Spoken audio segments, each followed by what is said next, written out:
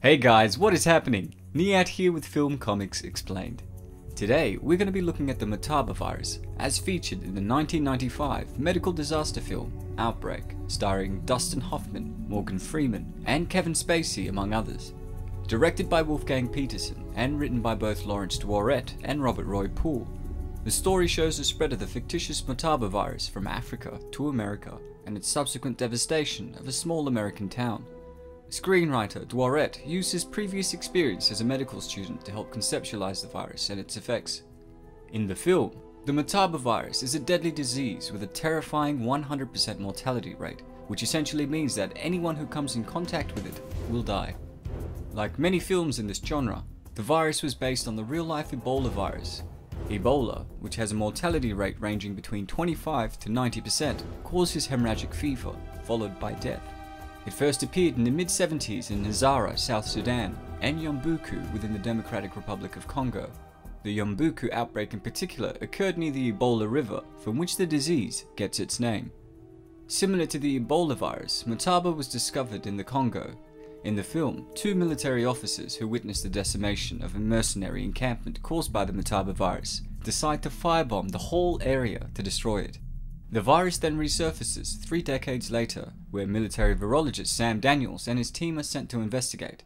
Although Daniels is concerned about its lethality and the associated risks of its spreading, the issue is downplayed by his superiors, who have a hidden agenda. Motaba spreads to the United States through a white-headed capuchin monkey. The host species for the virus causes a chain reaction, which inevitably results in the entire town of Cedar Creek becoming infected.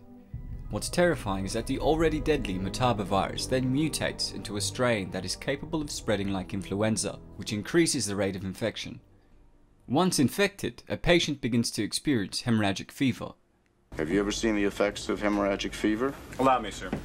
Major? Yes, Major. When the patient first gets the virus, he complains of flu-like symptoms, and in 2 or 3 days, pink lesions begin to appear all over his body, along with small pustules that soon erupt with the blood and pus. They feel like mush to the touch. There's vomiting, diarrhea, bleeding in the nose, ears, gums. The eyes hemorrhage. The internal organs shut down. They liquefy. That's very good, Major. We've read that in the book, too, but in about 16 hours, you are about to see it. In the flesh, so to speak. Death will occur between 1 to 2 days after symptoms begin to show. Motaba, much like Ebola and the hantavirus, was initially transmissible through animal to human and human to human contact with blood and bodily fluids, but it soon mutates into an airborne strain. It's not until later that we discover why the military were not being very helpful and were so determined to bury the Motaba virus whenever it popped up. They had essentially engineered the virus to serve as a bioweapon. What's worse is that they had intentionally infected the local population of monkeys in 1967 as a test run to see its potential, which led to the first outbreak. Daniels and his team scrambled to find the origin of the virus and the host animal that was responsible for its spread, in the hopes of creating a vaccine. The film soon develops into an edge-of-your-seat thriller, as not only is Daniels' team searching for a needle in a haystack, but they must also contend with a malevolent general who has ordered his men to shoot them down. The disease is relentless and indiscriminate, as we see it take the lives of hundreds of innocent people before a vaccine is inevitably created. This film is a lot of things, a medical disaster at its core, but it's also a scathing critique of the development and use of biological weapons by governments. 20 years after the film's release, the inspiration for the Motaba virus, the Ebola virus disease, saw its resurgence in West Africa.